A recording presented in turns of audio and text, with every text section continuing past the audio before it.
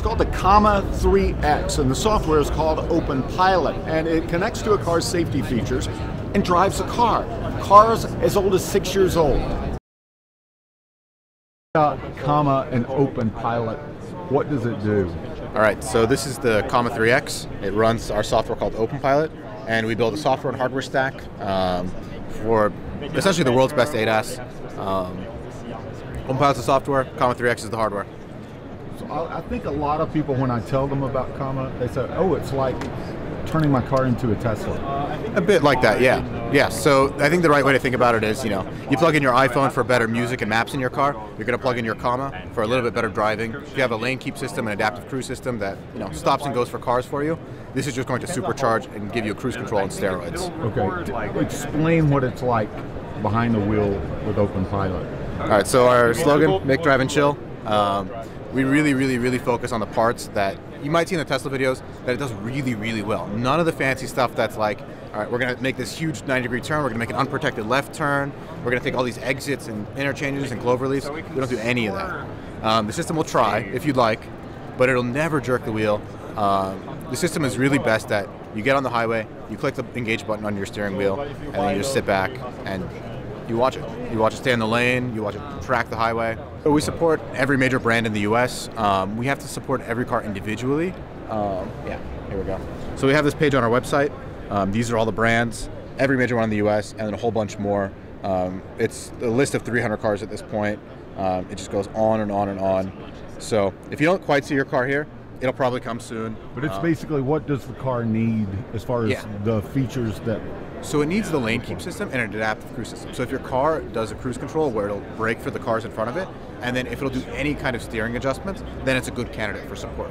And we likely support your car, and if not, we will support your car. If it doesn't have these systems, then we likely can't control the car. Right. Because we just upgrade these systems. We don't install any motor, we don't do anything like that. So let's talk safety. How safe is it? Yeah, so the reason I keep bringing up the cruise control is this is exactly where the device integrates, and it should be treated like a cruise control system, right? You could think of level 2 driver assist as anything from basic cruise control that doesn't stop for the lead cars, all the way to something like the fancy Tesla FSD. So we're somewhere in the middle there. So we will very reliably lane keep and do adaptive cruise on the highway. And you could think of this really like cruise control on steroids. You can let the system just run on the highway for hours without intervention. So it's really just a mega reliable version of this. Is it best, or is it best for open highway? Is it fine in the city with traffic? Yeah, so it really excels in any kind of highway scenarios, any kind of stop and go scenarios. Any time where you're really just staying in one lane and you're just going. Road trips, commutes, it's really great for this stuff. The city stuff will come with time. These guys get software updates very regularly, and we're really working on this stuff. We've got experimental mode with red light stop signs. We've got a lot of users driving around with that in the city, and they're pretty happy with it. I personally drive with that mode, but that's not the bread and butter right now.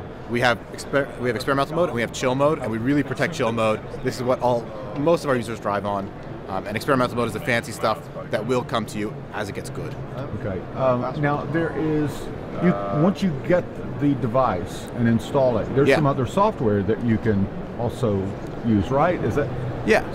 I've seen that on Reddit, especially all over. So the Reddit people, they love their third-party software. It's a little bit like your iPhone or your Android phone, where you could install like a custom ROM, you could jailbreak it. Our device is really yours. You can do whatever you want with the device. We make Openpilot, but there's other people. Openpilot is completely open source, MIT licensed. Anybody can go download it, use it for any purpose. And people take Openpilot and they customize it. So shout out to SunnyPilot, FrogPilot. Those are two of the popular distributions you can get right now. So you can think of them like flavors of Openpilot, that somebody has gone and taken Openpilot, added a custom theme to it, maybe tweaked it for a car, and yeah, you can do that with this device. It's not the main thing with the device, but it is something you could do with it. Yeah. Because we really believe your device is your device. How many people are using it? So we have about 20,000 of these guys sold lifetime, and about 40% of those drive every single day with the device. 10,000 of this, the Comma 3X, and then the previous gen, another 10,000 or so. Any reports of any accidents and that kind of thing? I mean, again, it's a lot like cruise control, right? You wouldn't go and say like, hey, officer, cruise control caused this accident, it didn't brake enough for this lead car, right? It's a driver assistance system. Yeah. Now, I know that there are multiple cameras. Let's talk about the cameras and, you know, the safety features with the cameras. Yeah.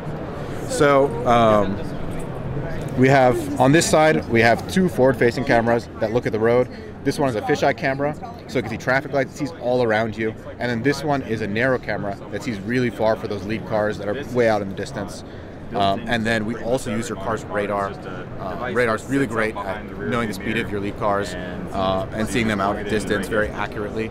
And then we have this camera that looks in at the cabin, and it does driver monitoring. And what we can do with driver monitoring is we can wake you up if you're sleeping. When you have the system engaged, it'll really make sure you're paying attention.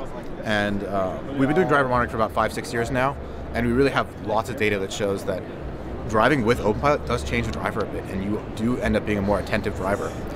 It's really interesting that you find, you know, you don't know when you're distracted, and the system like will beep you and say, hey, look at the road, and then escalates, obviously, if you don't. If you're on your phone, you're like, I'm going to ignore this. It'll keep escalating. And then does it slow down? Does the car slow down? So if it escalates all the way, we won't just like totally disengage and cut out on you. What we do is we strictly slow down. We'll slow you to a stop and keep you there if it gets to that point. But our goal is really to wake you up to get you back to take over. We're a driver assistance system. Okay. How often do you update the software? Okay, so we have a lot of people driving on like bleeding edge stuff. They're like trying out the latest and greatest, and we update stuff every day for them. Then we have people who are on very stable channels, and they get updates maybe once or every couple months. So the software gets updated pretty frequently. So that's security updates too. I mean, it's so open source, right? Yeah. So they're not quite security updates. They're functionality updates. Okay. Your car will drive better over time. So you see the Teslas get these like infotainment updates. They get the driving updates. Right. Your Comma will get all of these updates.